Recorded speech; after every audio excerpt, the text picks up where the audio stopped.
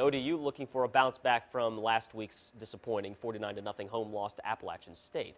And for the second straight season, they open up Conference USA play with the defending league champion ODU at Marshall for the second straight week.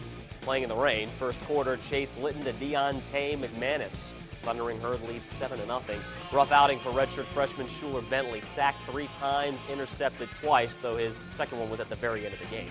Herd running back Tony Pittman did damage on the ground. 32 carries, 127 yards. That led to a score. Marshall led 14-0 at halftime. The defense played very well most of this game.